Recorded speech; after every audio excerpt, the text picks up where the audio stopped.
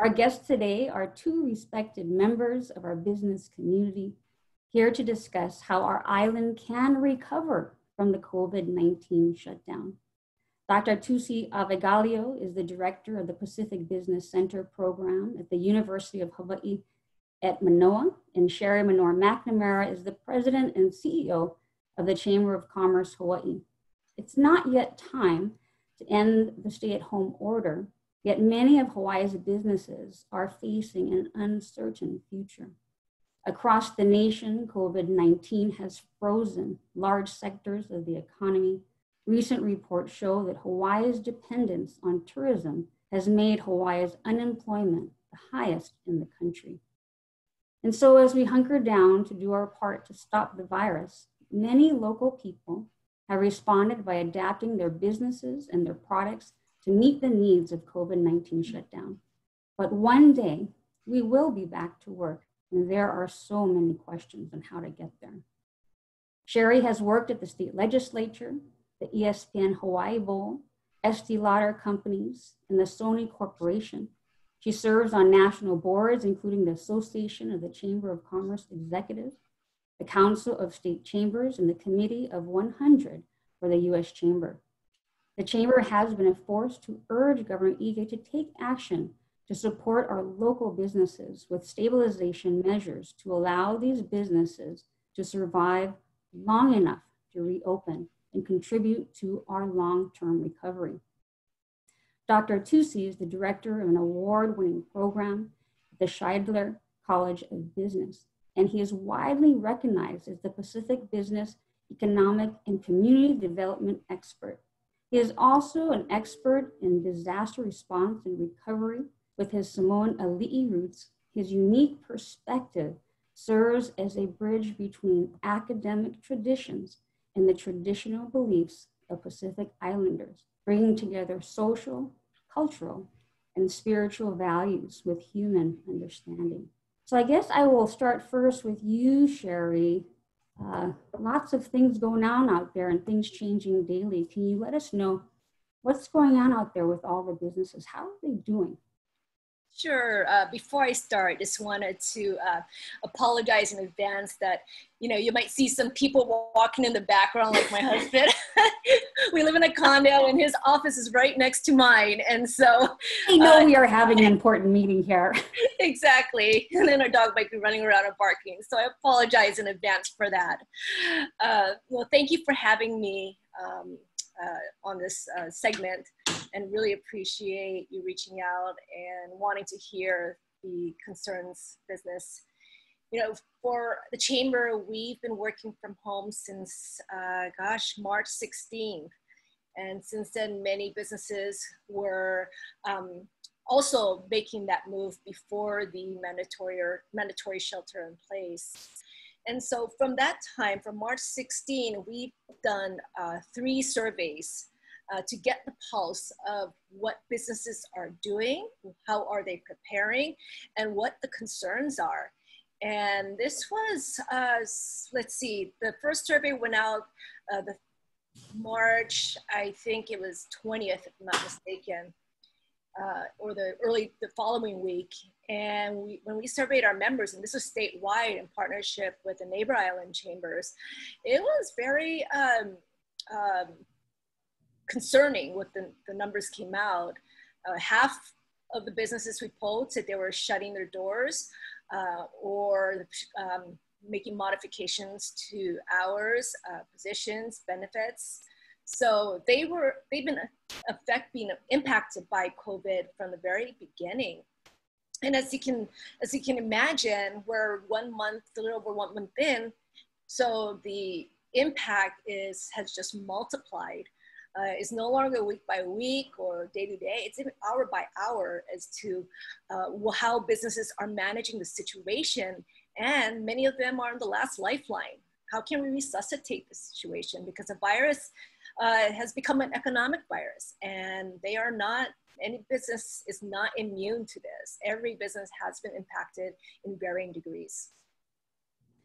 Now, have you heard from businesses that recognizing that things will never be the same and they're deciding to close? you know, we have heard from businesses through other businesses as well that, you know, they just can't survive anymore because, again, many of them were on their last lifeline. Their expenses far outweigh the income that they have or the reserves they have, especially for small local businesses. And so there's a cross point where, or a last stage where you have to decide, okay, well, I just can't go on anymore. And that's why it's very critical that we got the federal support, but we also advocated for state support as well. And whatever the counties can do to help mitigate the economic impact it's had on our businesses. Businesses are adjusting. I mean, they have been forced to adjust, obviously. As you can see, the restaurants, you know, they're open, but they've had to adjust the way they do business, no longer walking through the doors and being in a big crowd on, you know, a table next to others. It's more takeout, coming up with different packages, different promotional efforts. And so businesses are forced to adjust in this current situation. And now we have to begin pivoting. Okay, once we do start opening doors and restarting economy, what does that look like? And so what are people saying in the business community? And Tusi, you can let us know after we hear from Sherry. What do they say that the future economy could look like? Yeah, I think we can all agree that the visitor industry, tourism industry, is our #1 economic driver, and the devastation it's had on the tourism industry and thousands of jobs lost is just unimaginable, and it's hard to embrace, but it's happened. And so obviously we need to rebuild that industry, but now is also a time to really, and I know we've talked about economic diversification for a long time, but now we really need to all come together, talk with each other, and determine what does that diversity look like. There's many opportunities, but how can we coordinate it in a collaborative and connective approach? And those are discussions that are happening right now with the formation of the State Economic Recovery Task Group that's led by Alan Oshima, and there's other discussions being held as well. So I think more now than ever, we need to support our visitor industry, but also look at economic diversification and really put our thinking caps on and just focus and build it. We had some concerns coming in from people who are not in the big industries in Hawaii, and they looked at that group that was assembled and they said, you know, this is just going to be another group that bails out the big guys, and all the smaller businesses and organizations are going to be left out of the discussion. Have you had any of those concerns brought to you? You know, we have to start somewhere, and it's as far as the Chamber of Commerce that represents more than 80% small businesses, and small businesses meaning less than probably 20 employees. You know, we have been the voice for them. And so as we sit on different task forces or different discussion groups, or, you know, even through this economic recovery initiative that the governor is pushing, the chamber has been a conduit of information. And so that's why it's critical when we send out surveys to our membership or even the broader community in partnership with the Neighbor Island Chambers. It's critical that we get the input and feedback from businesses so that we can ensure that they have that information to incorporate as they map out this, I guess they call it Hawaii 2.0. Thank you. So Dr. Tusi, you've studied Polynesian economies, and you have been working with various governments across the Pacific to come together with Hawaii. From your perspective, what does the future economy look like to you? Well, I think there's,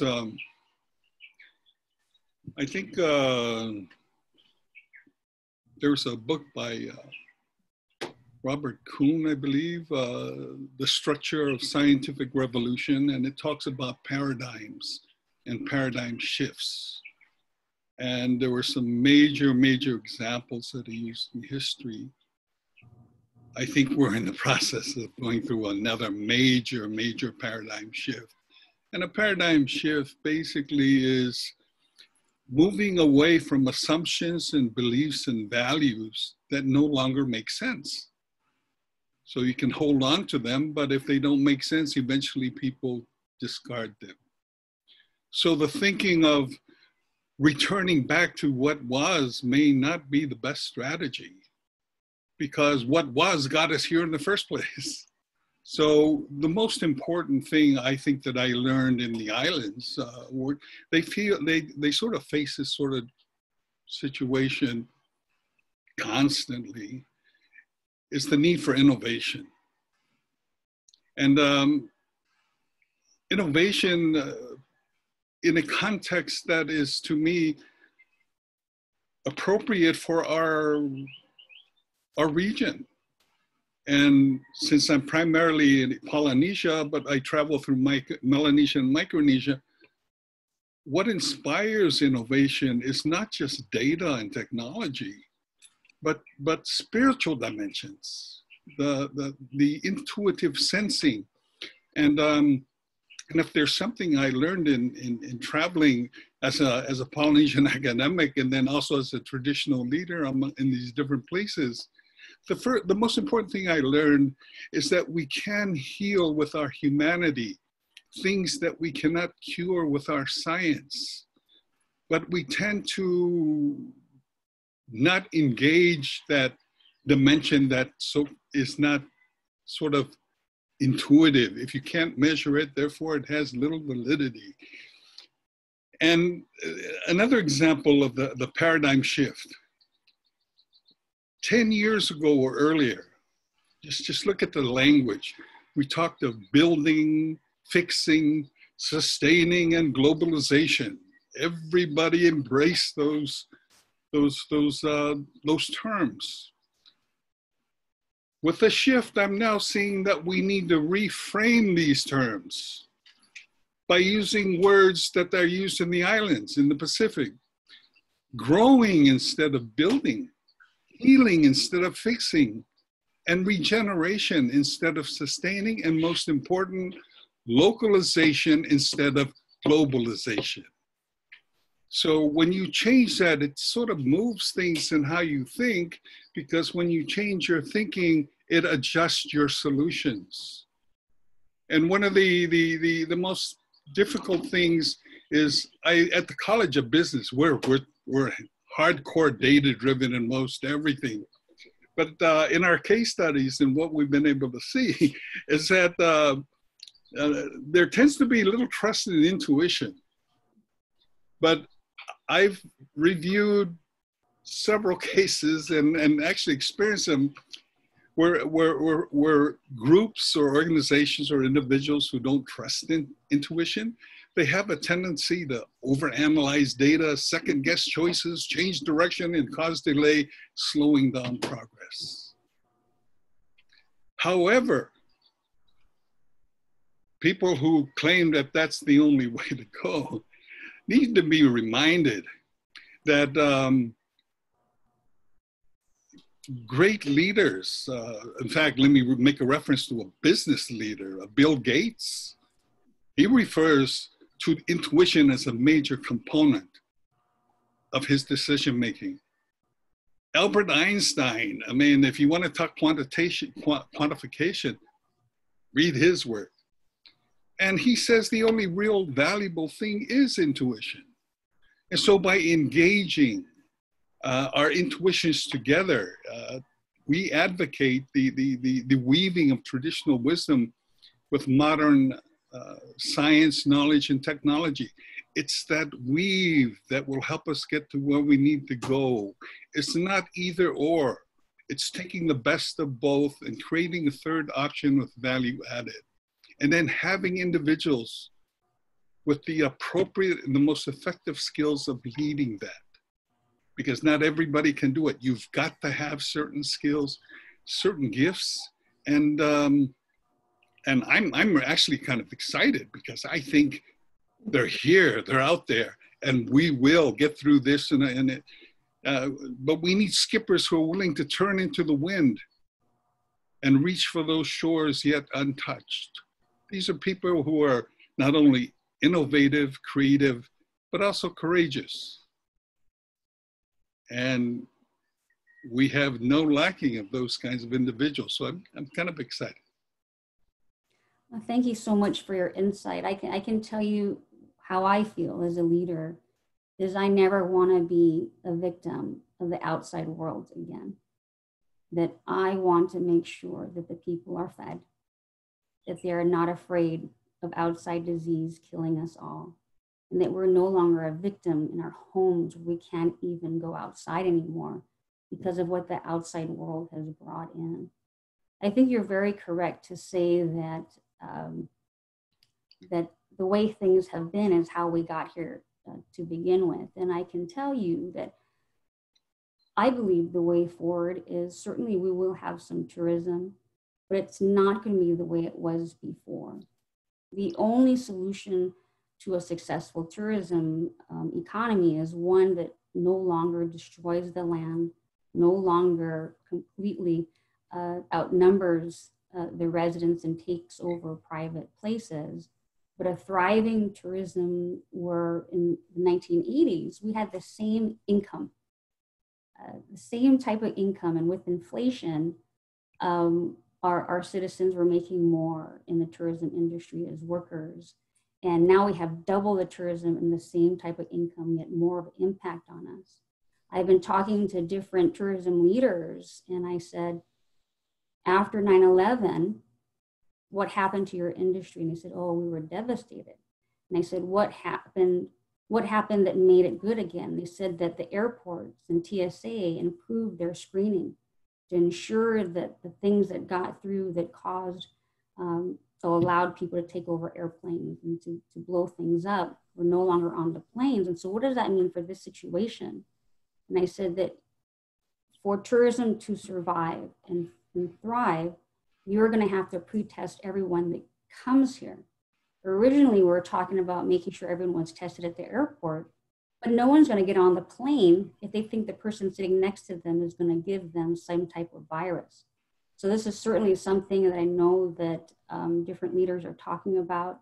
Environmentalists are looking for this as an opportunity to maybe go back to the tourism of the 80s, where again, we had similar income to our city and our state, but one that didn't impact us so negatively and did not make us so dependent on that income to survive.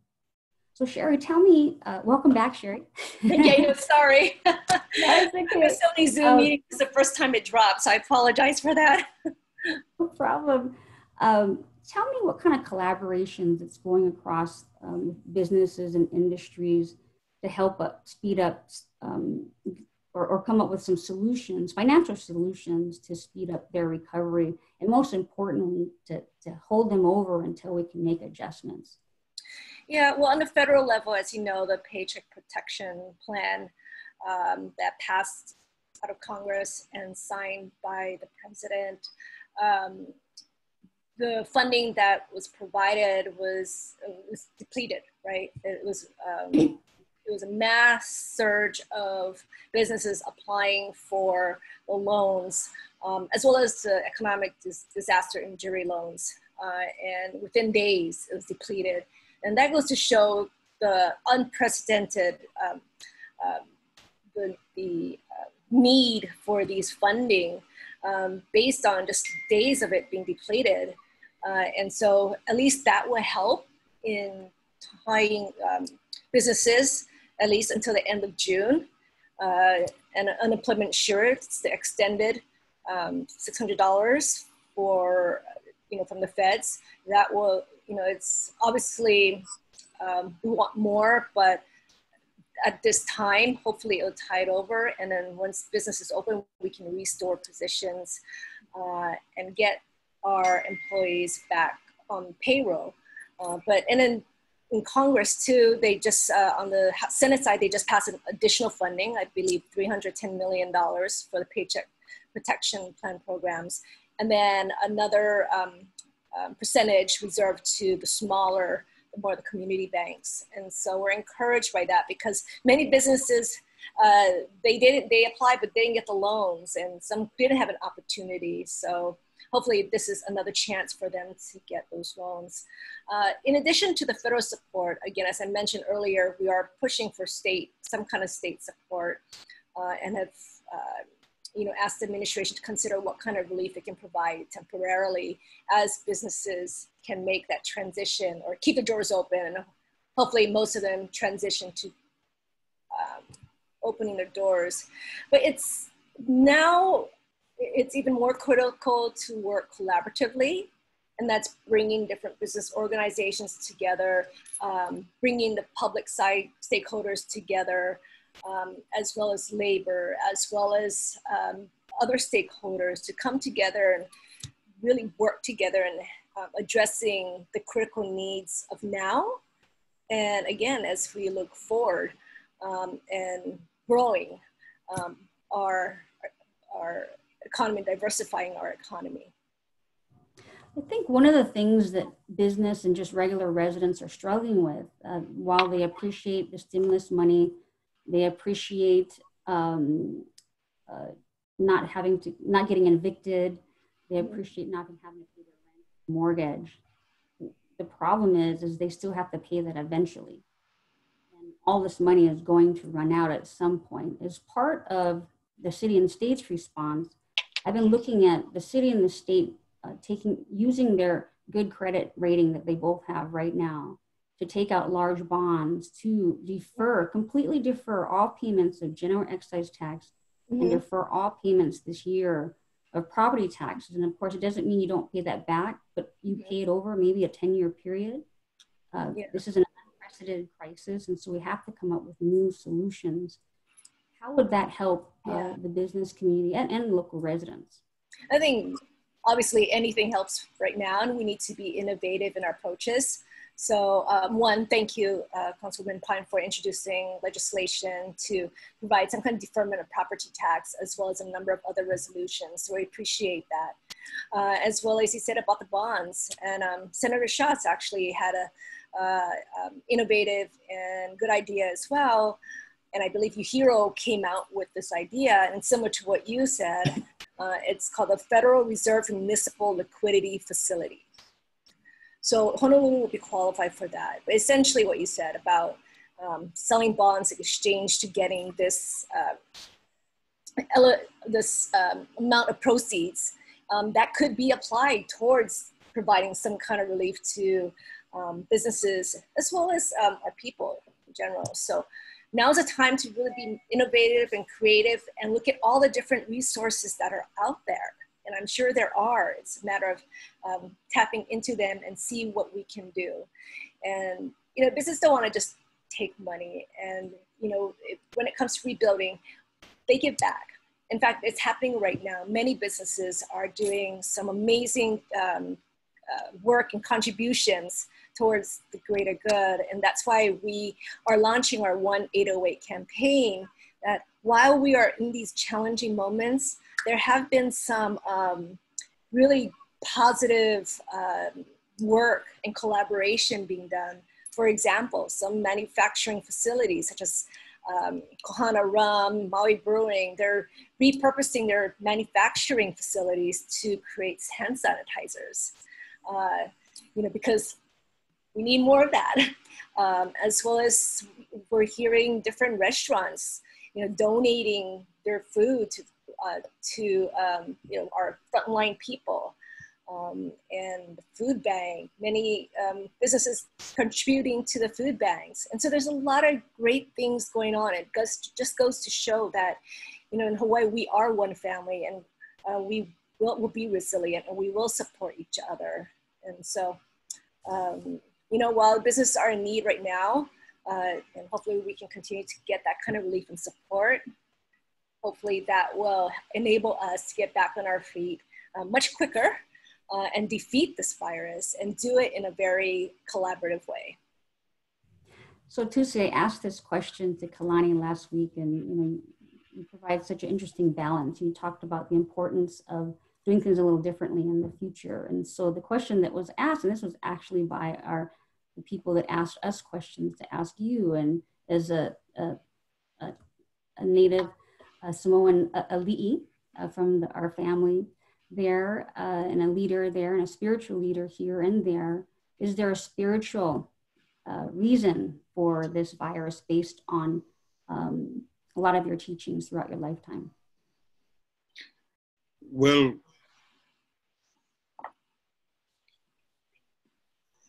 it's very difficult to basically speak for nature. Yeah. But when you see nature thrive, when it has been suffering, I think that provides its own answers. I recall reading about satellites showing the pollution has dissolved in many high concentration areas around the world. Rivers are cleaning up. Animals are coming back into their natural habitats that had been, where they had been driven out and occupied by human communities. I mean, when you see nature thrive, something good is happening, and that's the way nature is speaking. And so many of our elders would interpret it in that way. So you can also interpret it the other way, but I think from what I've learned, I trust my intuitions. I might also add that I'm really glad that we share a strong sense of the importance of innovation and localization. What's very, very important is the ability to get beyond our paradigms and start looking very closely and critically at our local resources. And one of the beautiful things about being director of the Pacific Business Center is because innovation is what we're about. I've got some of the best staff. They're all nationally recognized as business developers. They do market product analysis. They write business plans, except they're really good. And my biggest problem is trying to hold on to them because everybody wants to hire them out, but they're still with me. They're really great. But let me give you an example. A little known fact, in fact, when we started the research and development and started sharing the information, there was little interest. It was on breadfruit. Everybody just saw breadfruit as something that ripens and causes insects when it splashes on the ground and a real big problem. Well, that was back in 2010. This is 2020. And our research findings provides a wonderful opportunity for the state to look at a promising industry. Rather than cookie cut what had been done before, here's an opportunity to really build on a resource that we can basically grow and cultivate in abundance. Meat protein is being overtaken with plant protein. Do you know that? Yeah, you're looking at the marketing studies, and I get that. Plant protein is probably, they projected by 225 will overtake meat. We got an entire generation of people, particularly young ones, who are now wanting things that are healthier, et cetera, et cetera. Well, our research shows, and very little known, but it should get out there pretty soon, that the breadfruit leads all protein sources, or plant protein sources, by head and shoulders. You know what that means? That means with breadfruit and the processing of breadfruit as a source of plant protein that can be used for so many other things, that's huge. Especially when you realize that the projections for 2025 for plant protein is $40.6 billion. It's only 5 years away. Breadfruit's low glycemic and gluten-free. We're working on that processing so that we can actually manufacture products. 2025 projections for that is $32.39 billion.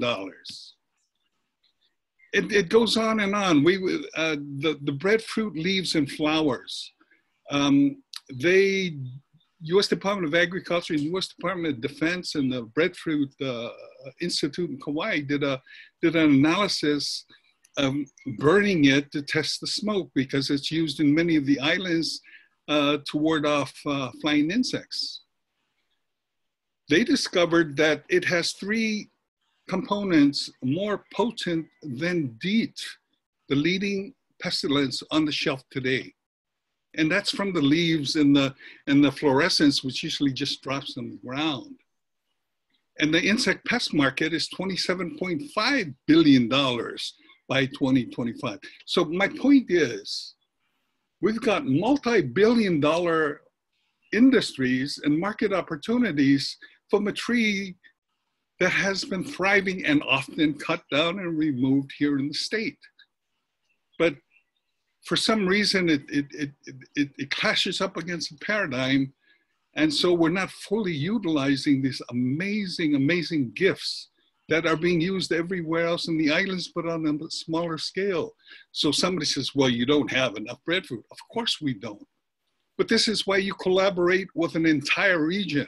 Oceania is 3.2 million square miles, 10,000 islands, and breadfruit grows on every one of them. So by working together and creating a marketing strategy with the islands of the Pacific, we can channel a lot of that breadfruit here to the state of Hawaii. There's no reason why Hawaii can't be the center of breadfruit processing, manufacturing, and distribution to the world, because there is no such place right now. And as the word gets out, the most recent one, sorry for taking up time, is that, you ever heard of squalene? Squalene is extracted from the liver of sharks, and it's a major moisturizer that's used in the cosmetics industry. Very, very, very expensive. Unfortunately, for every 1,000 pounds of squalene that they extract from the liver of sharks, 1.3 million sharks are slaughtered. And so it's horrid because sharks are our kin. Well, our R&D people, again, said, guess where an amazing source of squalene can be extracted from? Breadfruit leaves, fluorescence, and the male flower. Let me add on to that. The, the oncology research shows that squalene has an effect on anti-tumor, anti-cancer effects against ovarian, breast, lung, and colon cancer. So the medicinal side of this, I mean, the research is it's going to climb, I assure you. But anyway, those are just a few examples of the actual agricultural resource that have been under our noses since the first ancestors arrived. And that's not to talk about the technologies that we're developing at our incubation center, which converts waste into byproduct, commercially viable byproducts and products, as well as it helps to clean up the environment, and technology that converts seawater into fresh water with minimum 500,000 gallons a day.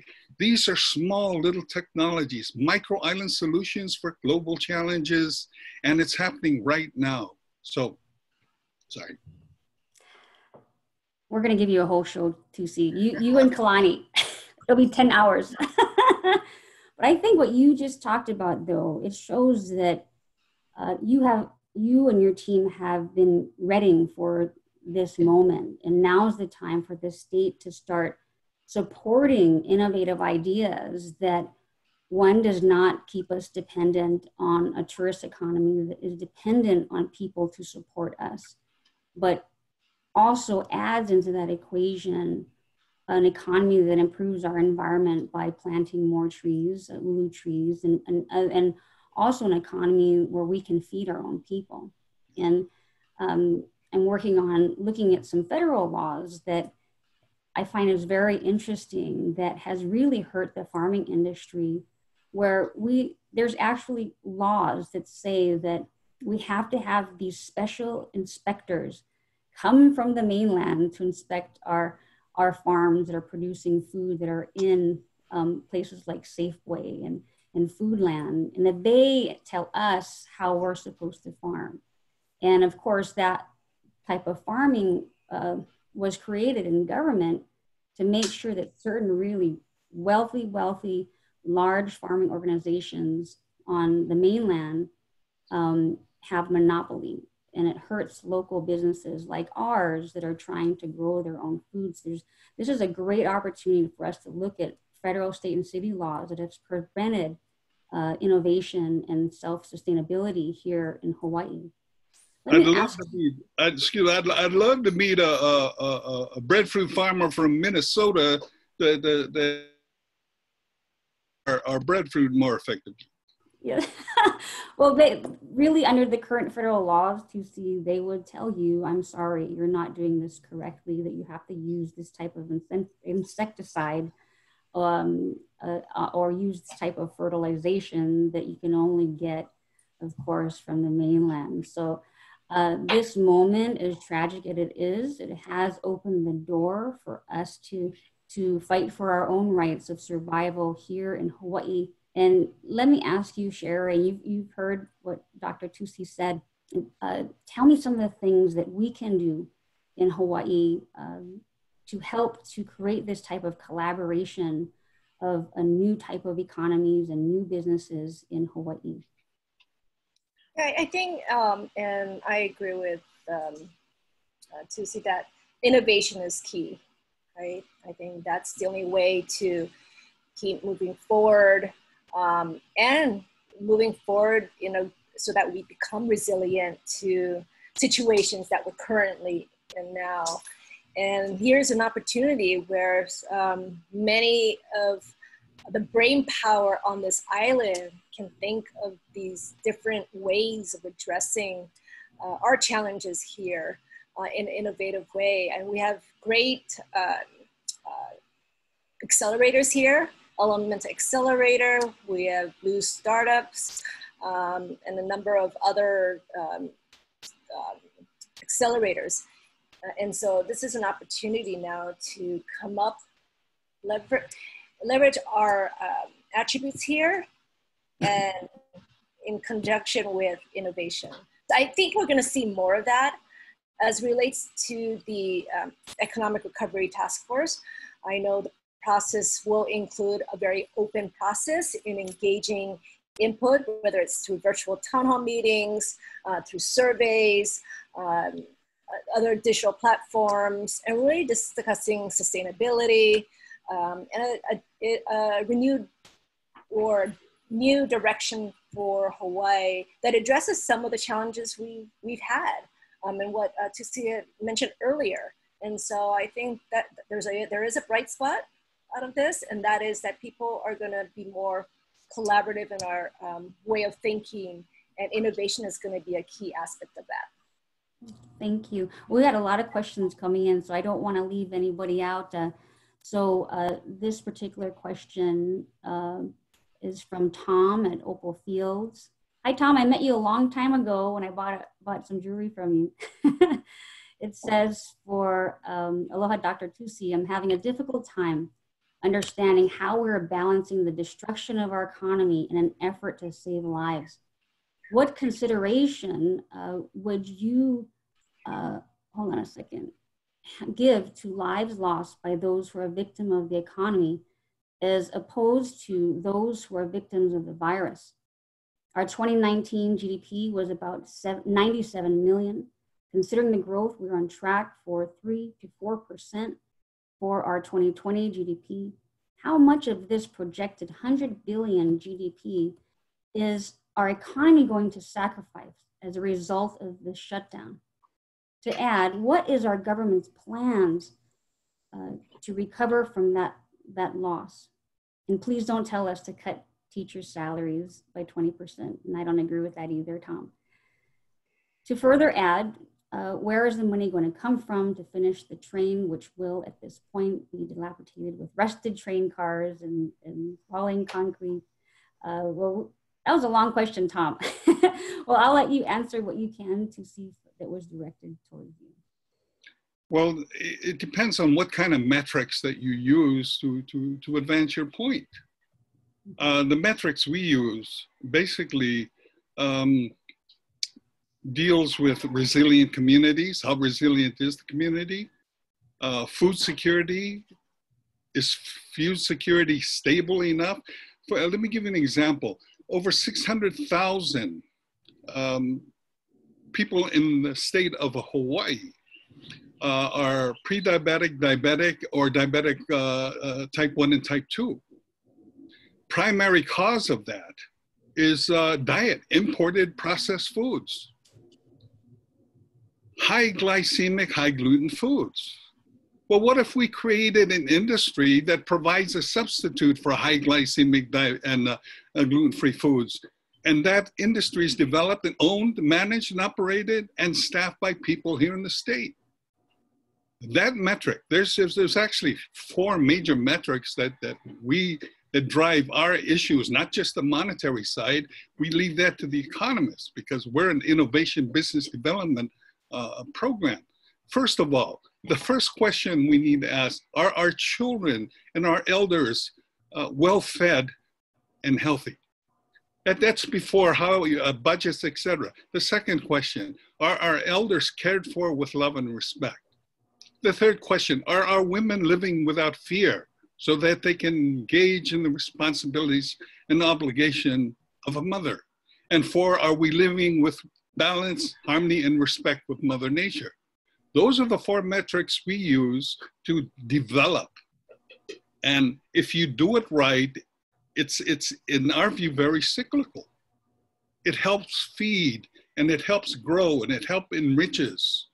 So if you're using only financial capital to measure effectiveness or productivity, that's good.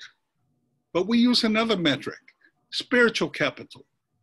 And that comes in and it provides other means, like I said in the beginning, that it's through our humanity, through our spirit, through our history, through our cultures, that we can heal things that our modern economies and our science cannot cure. But it's not an either-or issue either. We need to have skilled people who can bring the best of both and weave it into a third option with value added. Then we can move forward. But if you're only looking at a one or the other, I'm sorry, I don't think we're going to get to where we need to go. But anyway, I may be wrong, but those are my thoughts. Sherry, what is the feedback that you're getting from your businesses? I have a lot of questions here where people are very upset. They're losing their businesses because of the stay-at-home order. Do you have a lot of businesses that are also saying it's time to get back to work? Almost, most definitely. Again, as I mentioned earlier, this virus is not immune to any type of business, regardless of industry, regardless of size of business, regardless of which island. So it is definitely having a tremendous impact on businesses and financially, but also they feel awful for having to cut jobs or positions and hours, and because this is the livelihood of their of the communities, of their teams, of the team's families. And so there's this I guess again urgent need or an injection of confidence that is needed to provide to businesses through relief measures. And so that's why we're here, and that's why we've been advocating for immediate relief. And we know that essentially we will pivot and transition to opening our doors, restoring jobs. We know we will get there, and I'm sure there will be a public safety aspect to the equation now, no doubt. And how well that looks, I think that's what that's being worked on right now. But stability, recovery, and resilience, from screening, testing, to tracing, quarantine, that's all mentioned in many of these presentations that we've heard so far. But again, going back to the immediate relief, we need to support our business as much as we can, especially our small local businesses who need the resources, who don't have the type of cash flow that's needed to be sustainable and to be able to, for them to continue to provide healthcare insurance to employees. I know some businesses have put many of them on furlough or had to lay them off, but continue to provide health insurance because they know how important that is.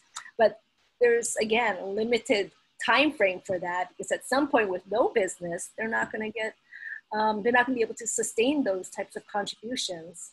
And so, you know, whatever type of relief we can get right now would be extremely helpful. And, you know, we know we have to do our part once we get past this and make our contributions as well. Well, before, we also have some questions or comments from our Facebook feed. And this is from Casey Connors with Keep the Country Country, I believe. Stop over tourism, grow ag food, grow higher income, film, TV, digital media, music, you know, better education for our youth. And I think all of us can agree that we need to start doing that based on things that we're being told by Tusi and a way forward. We have someone, James McKay, said mahalo for hosting this topic. I agree with Dr. Tusi. Are there any specific examples of innovation in motion anyone can speak to, such as new farming programs or land protection allocation to grow more local foods, employment, and community? You did speak about the breadfruit initiative. Are there other initiatives that you're aware of that can get that to us, that point? Me? Yes, Tusi, sorry. I'm looking at you thinking that you can see me looking at me. There are actually quite a few, which I'm really thrilled. But many of these deal with vegetables, which are very good, and imported sort of vegetables and agricultural products of that nature. What we're focusing on are what are the native indigenous plants, fruit-bearing trees, because they have demonstrated resilience over the millenniums. So they're not going to need all the chemical support, et cetera, et cetera, et cetera, that would be needed to enable them to thrive. The reason why we're also looking at the breadfruit is because we now have the science behind it to support the byproducts are incredible. The biggest problem we had with traditional foods and agriculture is there was very little business science behind it. A lot of it was just biological science or ag science, so to speak. Now when we're looking at huge markets and things of that nature, this is what Shiler Business College brings to it. We're able to weave and see, wow, there's tremendous opportunities. So we're building on the strengths that already exist. And the value added is simply the research and development from the universities and from the various experts. Craig Elovich in agroforestry, that is one of our experts. The guy's amazing. If you want to grow breadfruit and agroforestry, he's part of our pool of experts. Susan Murch at the University of British Columbia, biochemist. A lot of her research has pointed out and led us into the direction of many of these byproducts. Jeff Gwertz, Kansas State University. These are leaders in milling and flour making in the world. So these are the kinds of individuals we tap so that we're looking at businesses past restoration. We're looking at the next phase because we'll need at least 100,000 new trees on the ground this year if we're going to really build up our local capacity. Otherwise, collaboration with the region, 80,000 farmers from the Pacific collaborating on a product that can make a national, a state, and a global impact is really compelling. Meanwhile, we should always support agricultural initiatives wherever they are in the island. If it's good to eat, help it grow.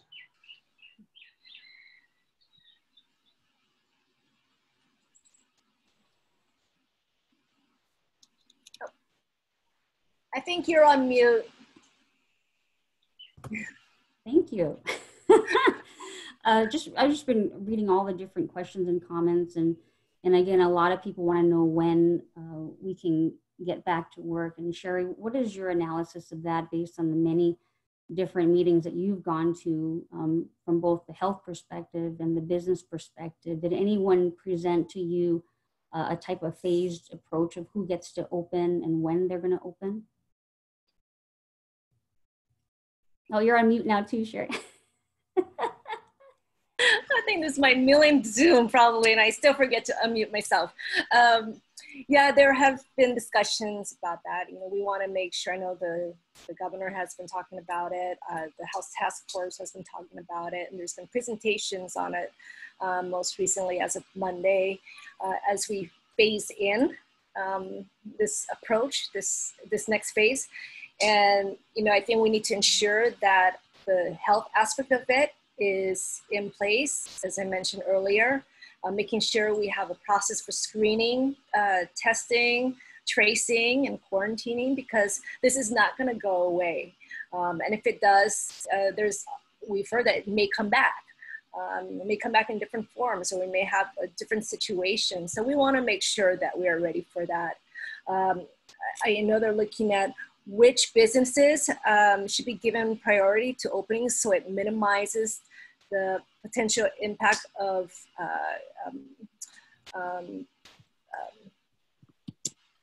spread of the COVID, respread rather. And then so I know, you know, these discussions are going, and again, it's critical that we have the health aspect of it in place and ensuring so that we don't go back to the same situation again. So there's the stability phase, recovery, and then resilience. But we're hoping, I mean, obviously we all want to open our doors and restart our economy and have businesses to on that runway, you know, getting ready to take off. But we need to make sure the health and safety safeguards are in place first. I believe that because we've done such a great job of lowering the curve and have less cases coming forward, that we are getting to the point where we are ensuring that we are keeping the virus out of our city. I do believe that we need to open some types of businesses, but it all depends on how we can continue to control the virus. We have got to find a way to test everybody that comes here.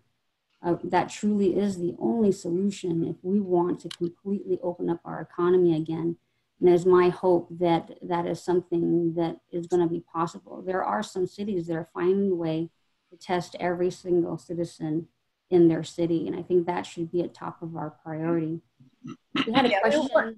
We want to minimize the risk, obviously, and keep as low risk as possible. And then another aspect of it is to ensure that there's enough PPEs and cleaning supplies as we move forward, because that's definitely going to be a part of operating a business. And so I know we've been having a challenging time finding those as consumers, but so if we start opening doors, we want to make sure we have sufficient supplies and equipment to be able to operate in a safe and healthy way. One of the things moving forward that people want to know is how do they keep their business open when they're supposed to stay closed? What are some of the examples that you have seen, Sherry, where people are finding a way to adjust, aside from, of course, the hand sanitizer and to-go orders? And so what are some of the some of the other things that businesses are doing to make adjustments? We've heard in the mainland that some restaurants have turned into small little markets so that they can reopen again. Is anyone talking about things like that? Just recognizing that they cannot just not open something. Yeah, I think many businesses are finding their own creative ways to adjust their business operations model, whether, yes, selling groceries from the restaurants or repurposing some of their products for different usage. And also many businesses, obviously they're working from home. I mean, with Zoom and other technology, we're able to have that kind of continued operation and communication. So we're definitely operating in a different way now.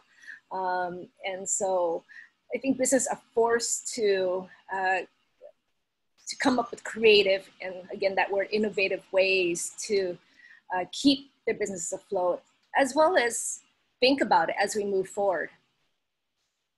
So Shar Poe, and this is the last comment before we do our summaries from Waianae. Thank you, Shar, for commenting here. This time of change is a great opportunity for us to move off of dependency of less Pono industries, methods, and yes, develop Pono local, beneficial, compatible, and progressive solutions from within. Innovation is talked about here, and for us here, that greatly encompasses ancestral knowledge paired with the 21st century technologies. And we also want to thank Kamiwana Enos of Mao, that also contributed to that comment. And with that, Sherry, did you want to just give a summary of the next step that the Chamber of Commerce is working on to ensure that Hawaii can get back to work safely, of course, and the things that you're going to be hoping to do to help businesses? Yeah, thank you so much for the opportunity to be on your Zoom call. Always great seeing you. And Dr. Tusi, good to meet you virtually. You know, we've been, again, in connection and communication with membership as well as the broader business community through our various partners in getting the pulse of what businesses, the status of businesses, the needs of businesses, what are the plans moving forward. So it's critical that as a chamber, as our mission as a voice of business and advocate, that we continue to provide that information out to our different stakeholders, and then working with government collaboratively to ensure that the business, especially the small business voice, gets heard, and that we implement measures to help them survive as well as thrive. And so when we ask for information or do surveys, we encourage and we urge those businesses to respond to them because it's critical that we have accurate information and data to ensure that the plan that we are working on, as well as the state is working on, reflects what the needs are as we shape a brighter future for Hawaii. Thank you, Sherry. We'll continue to work. Every day is a different day. Yes. So Tusi, can you give us some knowledge that will give us some hope for the future, that we can open up Hawaii again and have an economy that is less dependent on the outside world? Well, first of all, thank you for inviting me to serve on the panel. Pleasure. Nice to meet you, Sherry. Look forward to getting together again in the future. A message for I don't know so much as a message as it is an intuition. It's reframing. Let's look at solutions that grow instead, using terms of growing instead of building, healing instead of fixing, regeneration instead of sustaining, and localizing instead of globalization. This state depends on over 90% of its food security. We can take care of getting people to work, yes, and we can mitigate the COVID-19 issues. But once that's over, the next great challenge, unless these supply chains get sorted out fairly quickly, is going to be food security. If you really have nothing to do, I would suggest instead of sitting in long lines of cars to get the cost you list, or standing in long lines at the store, hoping there's still food on the shelf, go out and plant a breadfruit, a banana, coconut, something that you can eat. That's better use of your time. Anyway, we're happy to help in any way, if there's any interest following up, please let Kym know and we'll get on it right away. Aloha. Aloha, and there's a lot of questions we didn't get to answer. I want to let you know that we will either answer it through Zoom or through Facebook. I'm so honored that you folks joined us today, and I'm so sorry to many of you that are suffering out there. If there's one thing that I believe during this crisis, and it's the one place that you want to be during this crisis, it's in Hawaii. Hawaii has the right culture, the right people to find a way to survive. We will thrive after this crisis because we are the one type of people that will come together and ensure that no one is left behind and no one suffers anymore. This is the best time for us to look at what Hawaii was and get rid of the things that we didn't like anymore and start dreaming big of what we really want Hawaii to be like. And I can tell you the Hawaii that I want is not the one that's dependent on other people to save me anymore. We need to find a way to make our own money, create our own business here, and save the environment, take care of each other, and most importantly, feed ourselves. Well, until next time, I want to thank everyone for joining us, and we will have this on Facebook for you as well as Zoom for you to review anytime. Love all of you. Thank you, everyone, for joining us. Aloha.